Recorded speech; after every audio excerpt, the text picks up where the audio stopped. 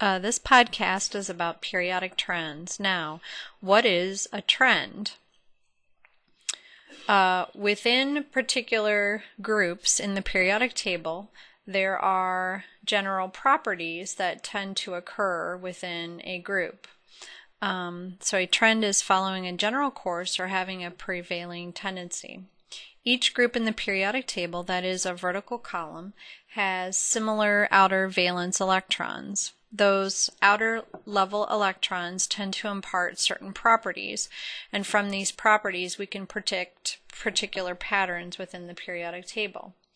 Similar elements therefore are clustered together, so all the metals are together on the left side of the periodic table, all the metalloids are kind of in the right middle side of the table, and then all the nonmetals are on the far right side of the table. This same kind of idea happens across the periodic table. You can predict what's going to happen as you go from the left side of the table to the right side of the table, just as you can predict what's going to happen from the top of a group down to the bottom of a group. Now we're going to look at several different trends, and the first one that we're going to address is atomic radius. As you go down a group within the periodic table, you are adding an energy level each period that you go down in the table.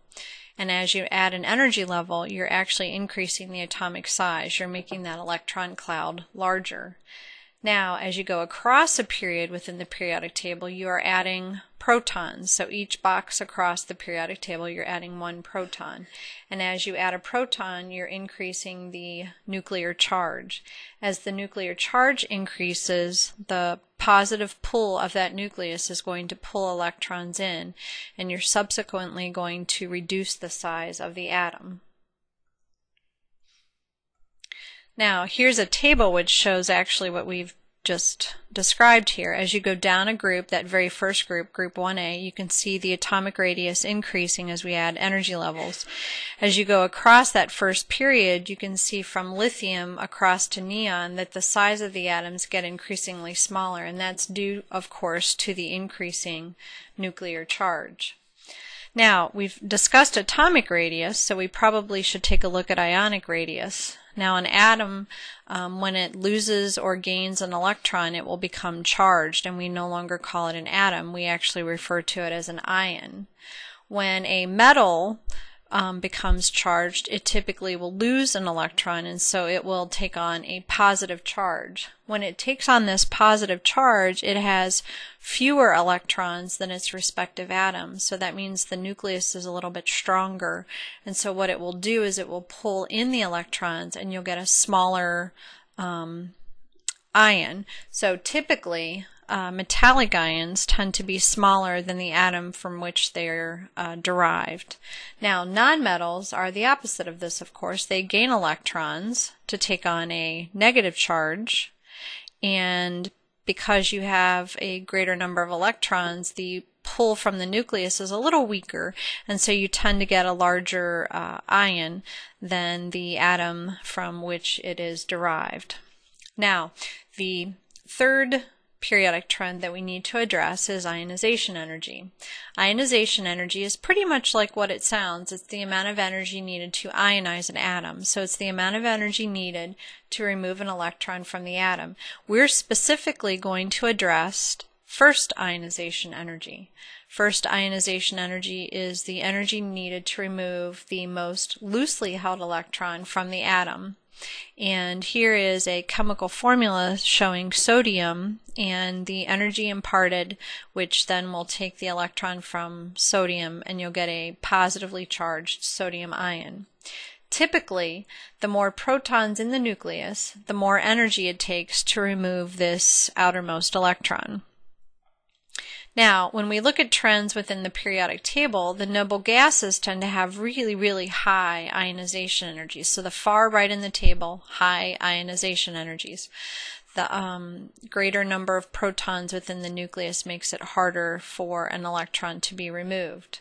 The halogens, which are right next to the noble gases, tend to have a high ionization energy, but not quite as high as the noble gases. And then the alkali metals, which are on the far left side of the periodic table, they tend to have a very low ionization energy. because they have the fewest number of electrons in that particular period. Now, we have a table which shows the ionization energies, and you can see that they increase going from left to right in the table, and they decrease going from the top to the bottom.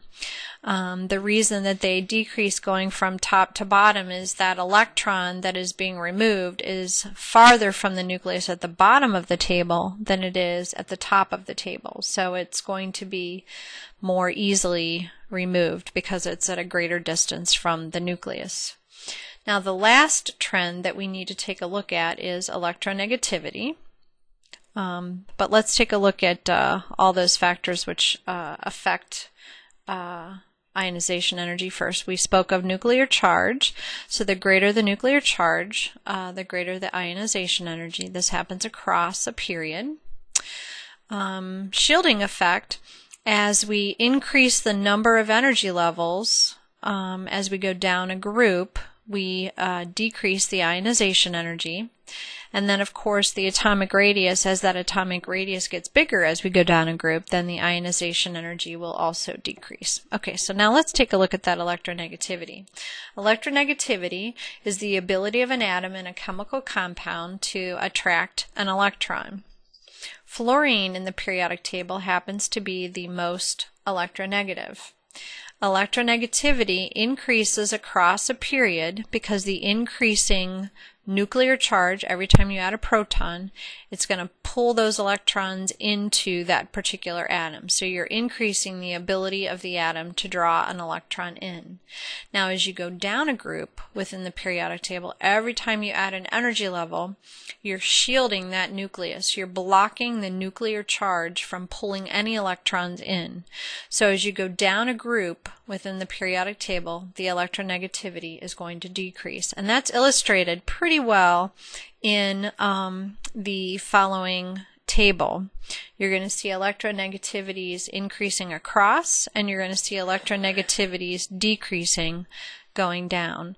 So we've addressed 4 different trends. We've taken a look at atomic radius, ionic radius, ionization energy, and electronegativity.